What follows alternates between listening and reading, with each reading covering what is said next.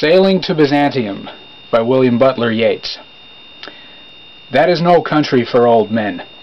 The young in one another's arms, birds in the trees, those dying generations at their song, the salmon falls, the mackerel-crowded seas, fish, flesh, or fowl, commend all summer long whatever is begotten, born, and dies.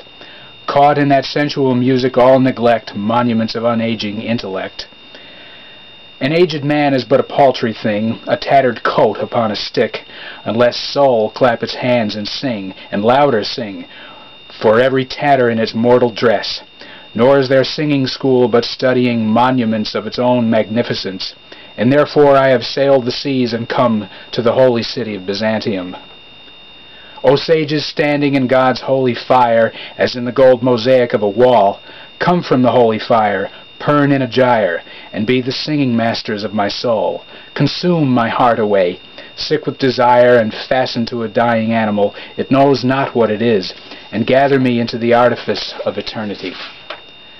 Once out of nature I shall never take my bodily form from any natural thing, but such a form as Grecian goldsmiths make of hammered gold and gold enameling to keep a drowsy emperor awake, or set upon a golden bough to sing to lords and ladies of Byzantium of what is past, or passing, or to come.